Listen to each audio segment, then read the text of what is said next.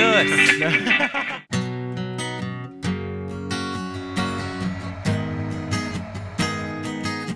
Bukidnon's treasure and pride is not just about lush greeneries and astonishing landscapes.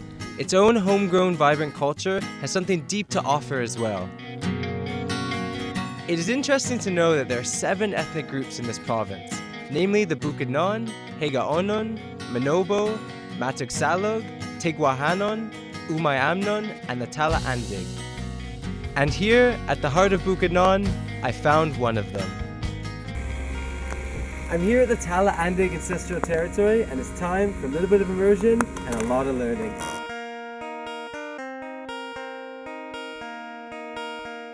As I entered their Hall of Peace,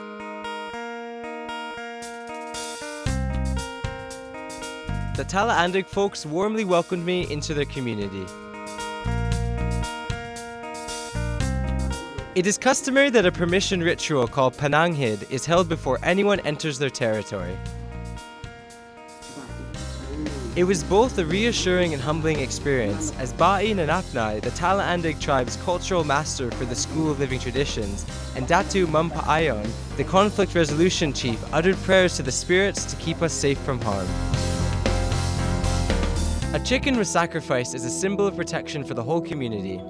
Even when blood was splattered on the table and on the floor, Datu Mampaayon indicated that it was a good sign. He even told us that it might have been responsible for the sudden rainpour that day, which hadn't happened for several months. For fellowship and sharing of spiritual thoughts, we joined and partook in the eating of the cooked chicken. It was a very uplifting experience. After warmly welcoming us to their tribe, they graciously showed us around. I was lucky to meet one of the Talaandig's pride, Wawai Sawai, who shows his great love for their tribe through the promotion of arts and culture for future generations. But today, it is an absolute honor that I get to meet and jam with him personally. Can you jam a bit? Because this is a traditional Talaandig instrument, and it's shaped like a lizard, katiape. Let's hear it.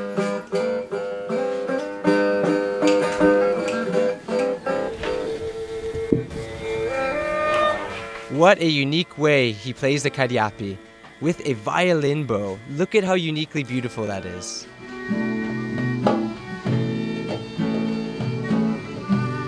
When you're in the Talaandig community, you may soon realize that jamming is really a part of life.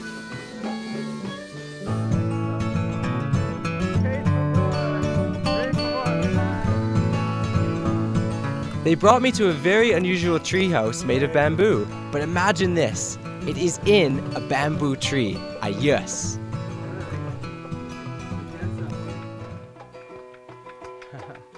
This is so cool. Right now, I'm sitting in a bamboo house in a bamboo tree, and you know, I'm just jamming out with these guys. I'm really feeling the Talaandig vibe now, and I'm gonna put on some traditional wear here. This is called a pinaksoy, and is really traditional Talaandig wear.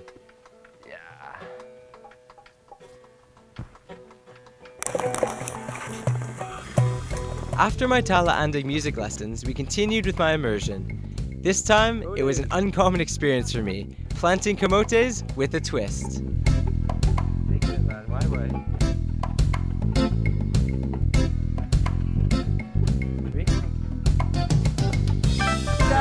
Udan for more!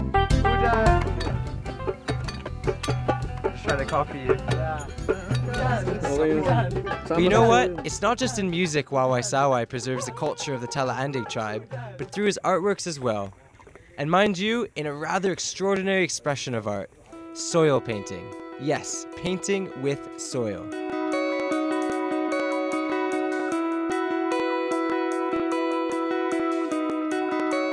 Wawai Sawai students taught me how it was done. I'm here actually in Gali Balugs, which is to my left, his balai, and I'm also here with Gali Daryl and Gali Raul. And this is actually a traditional kind of activity here that the Talaandig tribe does called soil painting. If you look behind me, it's absolutely beautiful. So what we're going to do is they're going to take us through how to soil paint. So, first step, you put the soil in the sudlanan and put the white glue inside. Yeah, you mix with A little amount. white glue, and after white glue, you put water, and just slightly water. Oh, I guess. after you Mix. mix it, Halo halo, no? and yeah, halo halo. Halo halo. Like halo halo. All right. Just like earlier today, inspiration. Let's go. So this piece actually, Galing Balugs, you're just following your heart, right? Yeah. All right, let's see. Show me some solo painting.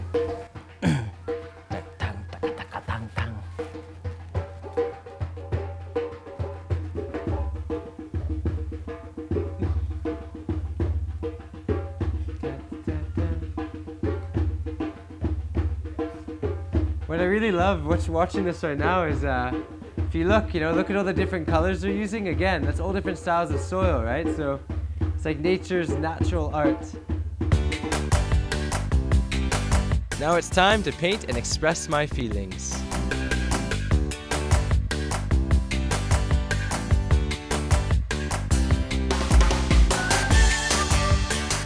A little bit of dancing, a little bit of singing, a lot of soil painting.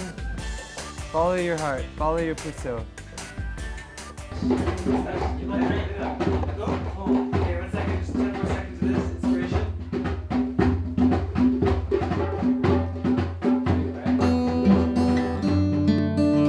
Later that night, I got a chance to bond and witness more of the Talaandig's culture through their songs and dances.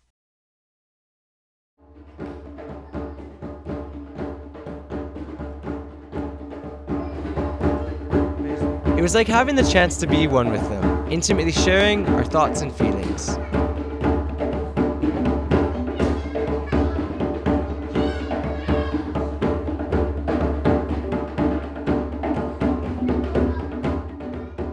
I actually felt a pinch in my heart to see the children at their early age embodying and embracing their roots, their ideas, and their aspirations. The pride of oneself they were showing, it was heartwarming and inspiring.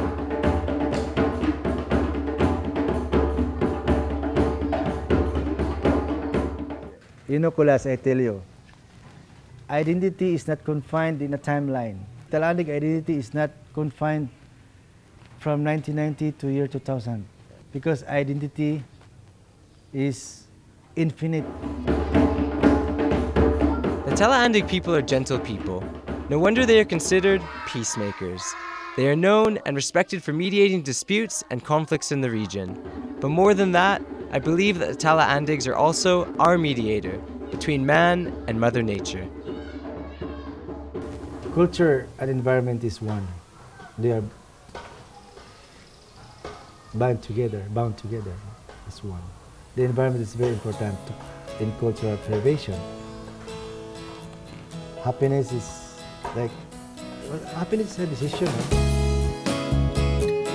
Cheers to happiness and goodness. I will forever remain grateful to this one-of-a-kind journey and having the chance to commune with these inspiring people. Power on, Talaandig Republic! Don't know where to go? Check this out.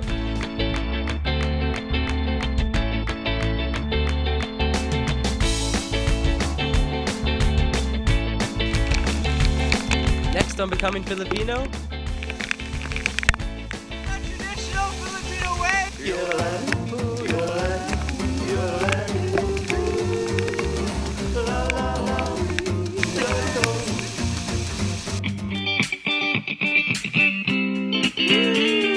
Ayos!